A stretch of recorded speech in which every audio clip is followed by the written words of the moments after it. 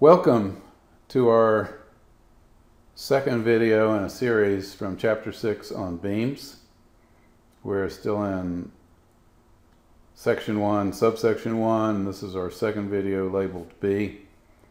We're focusing on shear and moment for cantilevers and for continuous beams with cantilevers.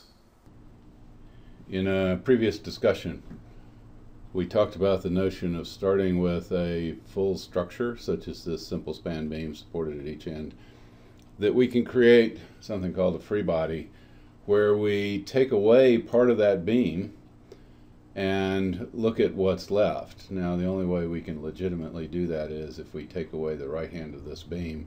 We have to show on the remainder of the beam, in other words, on the left hand of the beam, what the right hand of the beam was doing. In this case, we knew it was a moment in this direction, and we drew the moment that way. And from that moment on, we said whenever we take a left free body, on the right cut face of that free body, we're always going to draw M in this direction. That's going to be our starting point no matter what.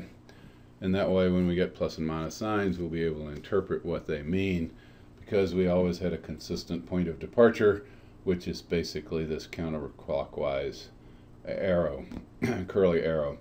We could have started with a clockwise arrow.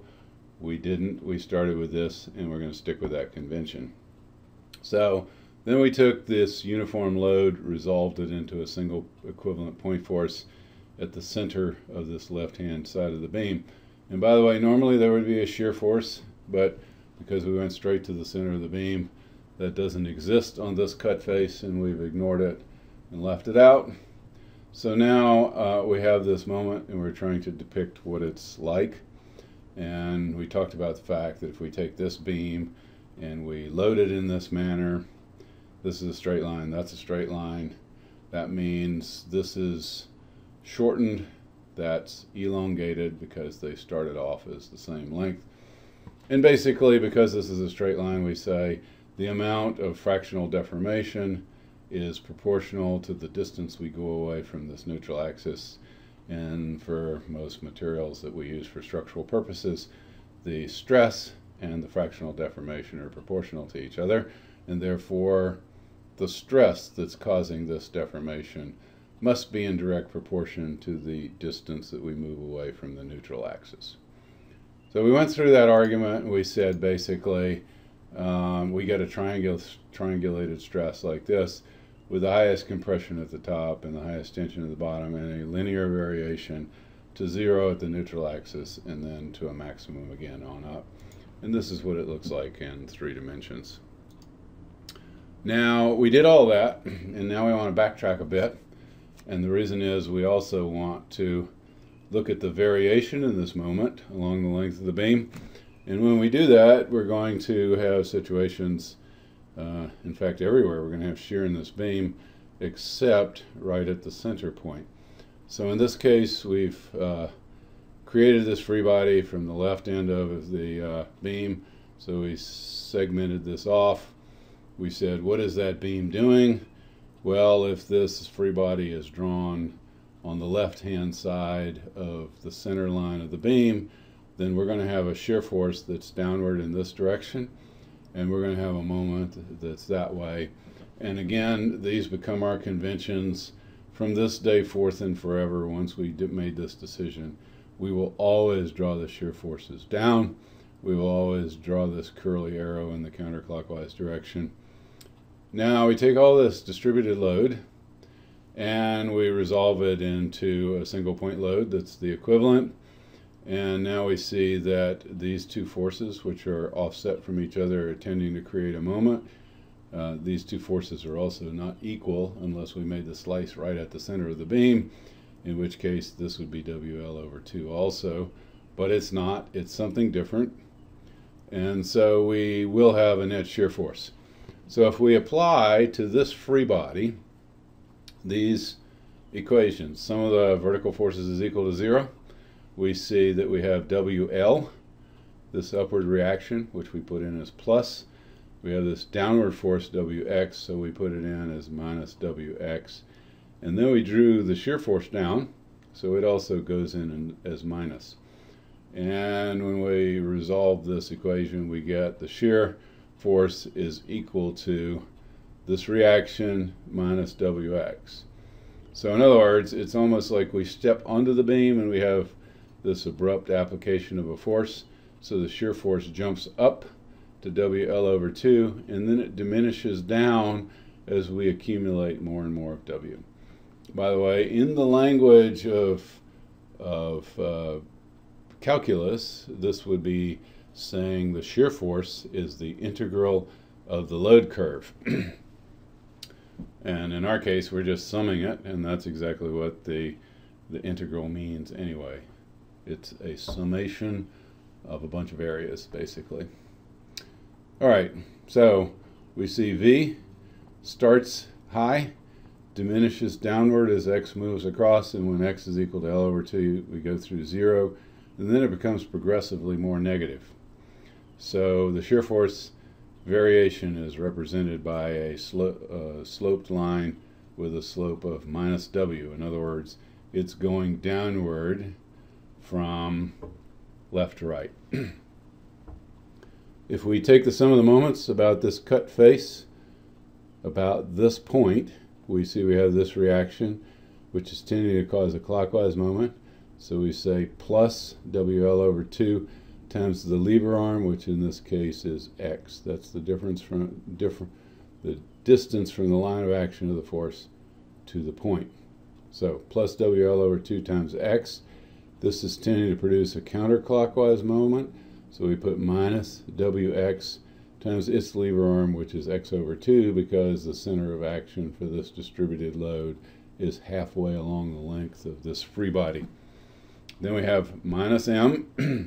It's minus because within the rules of our conventions for working out this equation, we call clockwise plus. This is counterclockwise, so we put a minus. And when we solve for m, we get this. And just as a check, we see when x is 0, that term's 0, and that term's 0. So the moment is equal to 0 at the end, which is what we expect because there's no agent there. It's supported by a pin joint. There's nothing to apply a moment.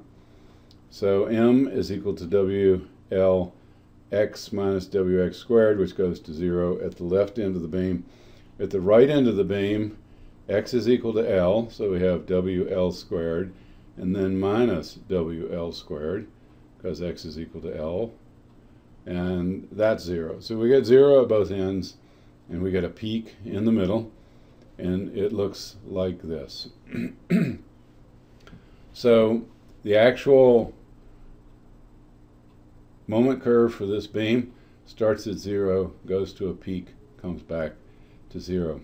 And I've sort of extended this parabola beyond to kind of acknowledge the fact that it's part of a larger parabola that in fact goes on to infinity.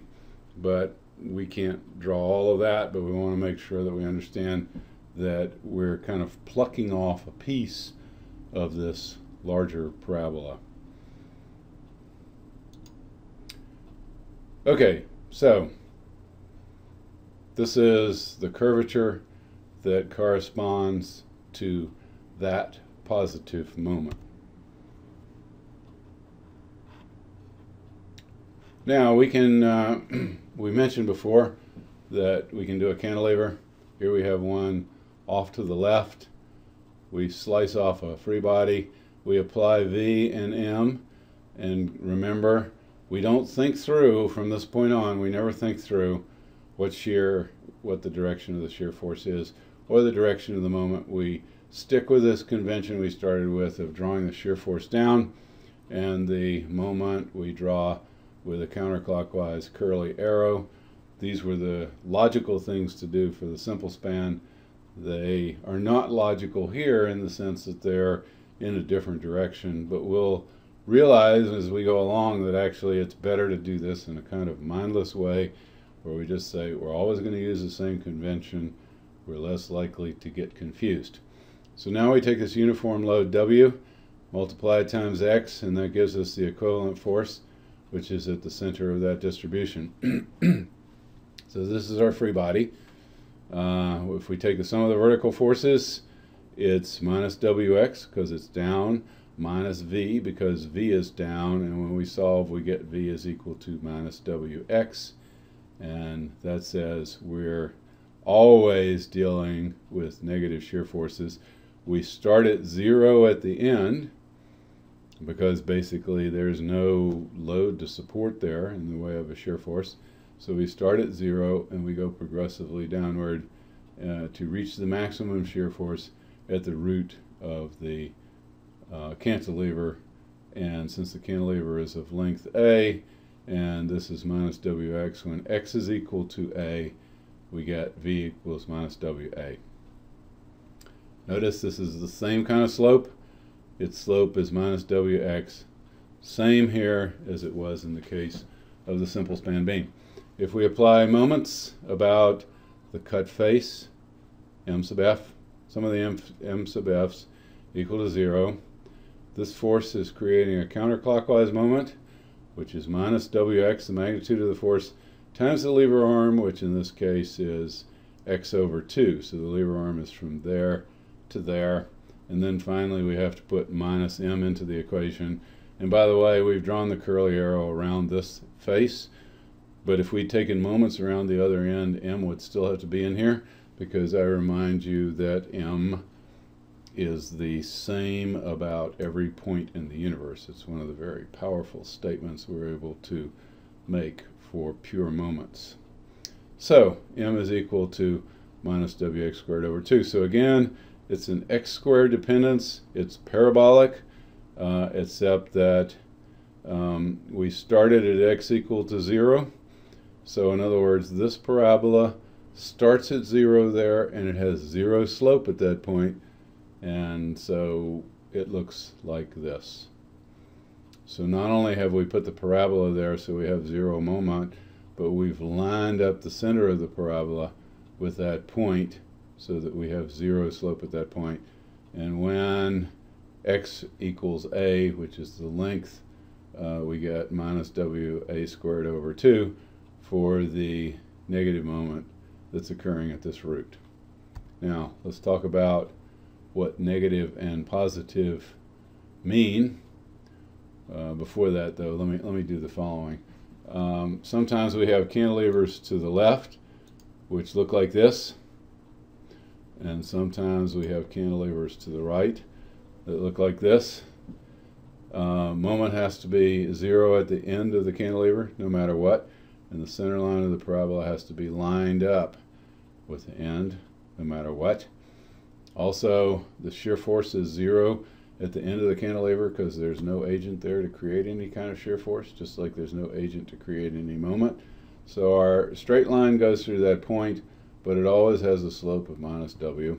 So this is what the shear diagram looks like. This is what the moment diagram looks like. Again, we've got shear variation represented by this sloped line that goes downward from left to right, and we have exactly the same parabola here. So we're kind of getting the message that these things are consistent in how we construct them. Okay, so just for clarity, this is the deformation we get with a positive moment. It's a smiley face, smiley and positive. Okay, when we have a negative moment, we get the frowny face, and that is the only difference between positive and negative moments. Now, that difference is profoundly important if you're working in concrete, because in concrete you need your tensile steel up here or your tensile steel down there, and if you get mixed up about where it goes, your beam is going to fail instantly. So positive and negative moment tell us where we need to go put reinforcing steel. Okay, so in the process of drawing shear and moment diagrams, we need a couple of templates. One is a sloped line, which by the way is arbitrary. You can choose whatever you want. And we also need a parabola, and its shape is arbitrary also, in that you want it tall enough that you get really good graphic indications even for situations where the moments start to get fairly small, but you don't want it so tall that it takes up too much space on your drawing. So you'll get a sense of what that template should look like, and we'll talk about that in the next video. But for the moment, we're going to continue on with the whole notion of how we use a template like this. So we started off with this. We said, okay, so we got some kind of a parabola. Now we discover we can move that parabola around and do all kinds of things. So here we have a double cantilever. The two cantilevers in this case are equal. We have our classic rule that the shear force at the end here is 0, and if that end is 0 and the variation in the shear force is this sloped line. So we put our line through the end point and we project downward until we get to this line of the force. And likewise over here we project this line up until we get to the reaction there, and that tells us what the shear diagram looks like for the cantilevered portions of the beam. Relative to the moment, we know that the moment at the end of the cantilever is 0, and we also know its slope is 0, so we align the center line of our parabola with the end of the cantilever here. We do another parabola over here, and that tells us the moment on the cantilever. Now, the cantilevers are kind of a law unto themselves. They're sticking out there. They're independent of everything in the sense that nothing else is influencing them, and therefore they're the perfect place to go to gather information to get your process started. Rule of thumb, first thing you always do is the cantilevers. Whatever's happening between the supports is much more variable, because whatever's happening there depends upon what the cantilevers have decided. In other words, this cantilever right here is creating this negative moment that's creating tension on the top, compression on the bottom, and that's getting thrown into this material, and in fact it's basically propagated all the way through this center portion, which is going to tend to pull the positive moment that we're expecting to see between here. It's going to pull it downward, and if the cantilevers get long enough, they will assure there's no positive moment between those two supports. So you can't start between the supports. You have to start with the cantilevers and get as much information as you possibly can from that. So now we take this and we ask ourselves, what's happening in this zone in here? And one rule is that if this is a pin joint or a roller joint, and that's a pin joint, then there's no agent at that point to introduce any kind of moment, and therefore there can be no discontinuity in the moment curve. So whatever is happening in here has to start at that point. That's the state of the beam when you arrive at the support point, and likewise on this side it has to start there. So what we do is we take our parabola and we say we're going to lower it down. So normally for a simple span beam it would have started, actually it would have started way out here. But now it's been pulled down to begin at that point and that point, and we draw this curve and we see the cantilevers have introduced this negative moment, which is built up until we get to the supports, and then it begins to go back up again and eventually becomes quite positive and then comes back down and meets at this point again. This parabola has to be exactly the same one we drew that to, because W is uniform all the way across here, and the parabola depends on W. Once you've drawn a parabola, you have to use it everywhere for the rest of this problem. Okay, so if we pull the supports in even further, we'll line our parabola up at the end point here, and at the end point there we'll put our third parabola starting here and there, and when it comes up it turns out it goes to 0 here. This result might be a little bit surprising until you realize that we have divided the beam up into A, and A. In other words, we've divided it so that the supports are at the quarter points. That means this segment of beam is pretty much balanced on top of that.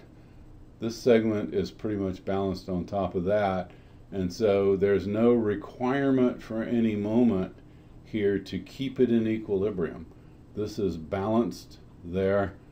That half is balanced there. And in the end, we have zero moment at the center. If we slide our supports in to the point that we just have one support at the center, these two parabolas come and meet there, and there is no between the supports to indicate this is a profoundly serious negative moment. In fact, this negative moment is equal in magnitude to the moment that we would have gotten for the simple span beam going from there to there. So in the book there are some drawings where a lot of these things get drawn on top of each other. I happen to like this way of drawing, but sometimes it's confusing. I'll present it here, and you can decide when you do representations like this whether you want to draw all these drawings on top of each other or as a sequence of separated drawings. But here we've got a uniform load, and by the way, in this case I drew it with W down below, the theory being that this is all gravity load, it's all downward, therefore it's all negative. So if we're doing a plot, we'd actually draw that below. Most people don't do that because they know the load sits on top of the beam. But from a graphic point of view, especially if you're thinking in terms of calculus and you want to integrate this load curve, the reactions are positive, these downward gravity forces would be negative and therefore occur below the zero line. That's a sort of technical, mathematical and graphing point. But the idea here is we have a uniform load. We're moving the supports in from the end. So I've attempted to graphically indicate the corresponding points. So that point corresponds to that. That point corresponds to that. And as you move inward, you get more and more negative moment as you slide along this curve and slide along that one. The negative moment, as the cantilever gets longer and longer, becomes more and more severe. It pulls down what's happening in between the supports. So there are two things happening, by the way. You're introducing more and more negative moment at the end, but the space between the supports is also getting smaller and smaller. So the positive moment between the supports is getting pulled down really rapidly by that dual effect. When we reach 20.7% of the overall length as the length of the individual cantilevers, we reach an optimum where this negative moment is just equal to that positive moment, and that would be the optimal configuration in terms of minimizing moment in the beam. If we slide them further out, the positive moment dominates. If we slide the supports closer to the center, the negative moment becomes larger and larger, and this is the optimum that produces the minimum moment in the beam. This moment right here is substantially less than that moment right there. In other words, we have dramatically reduced the moment by sliding these supports in. Fact of the matter is, the impact on deflection is much more dramatic even than this. So there are a lot of benefits to putting these supports at the optimal location. On the other hand, this has to be weighed against all kinds of architectural considerations, and in the end, structure is not a high enough part of the cost of a building that we will generally allow that to utterly dominate the design. The only time you would do that is when you make the argument of we can be so efficient this way, we can create more space, more flexibility, and in the end it's better to just build the optimum than to fine-tune it. Somewhere in there, by the way, sometimes that argument works, sometimes it's a fallacious argument, but the architect has to think through all these things in terms of the importance of the architectural objectives, but also the economy of means relative to the structure. Okay, so we can do the same kind of thing for a single cantilever. We only have one of these parabolas at the end. It's lined up with the end here. Then we have to have 0 at this end, and we have to start at this point. So this parabola has to assure there's no discontinuity in the moment because there's no agent there that could produce that. So we have continuous moment, we have a cusp there where it changes direction, but it's absolutely continuous. So we have to maneuver this parabola down into this position so it goes through that point and through that point. Now this is a great time to point out something else. Always it's better to draw the moment curve first and then the shear curve second. And that sort of defies a lot of people's logic, because they think mathematically we start with this, we integrate it to get that, then we integrate that to get this. So the logical thing would be we work this out first, right? And that's true if you're doing calculus. You have to do that. But we're not doing calculus here. We're trying as fast as possible to create a graphic image of what's going on in the beam. And we want it to be accurate, but we're trying to do it in the quickest and dirtiest way. So why would you have to do the moment first? And the answer is it's totally deterministic. The only thing that's totally deterministic about this is what's happening out on the cantilever. Where this crossover occurs here, we don't know, but here's what we do know. We know that if we're integrating this to get that, then this is the derivative of that. And therefore we know that where the derivative or slope of this is 0, which is right at the top here, is where that has to go through 0. And it makes sense. We start off rapidly increasing moment because we're accumulating a lot of area, and as we get closer and closer and closer to this point, the moment curve trails off, or it's increasing less and less rapidly. And right here it's not increasing at all because there's no area accumulating there. And as soon as we move into this negative area, we start going downward. So if we've carried our parabola along and we have our center line marked, we can project that point up to there, and that tells us where the crossover is. Now, if everything was done to scale, really to scale, this RA would be equal to that because it's what's creating that. And then this discontinuity in the shear would be caused by that force. And therefore that force would be equal to that. In the original drawing of this, though, I didn't know what RB and RA were.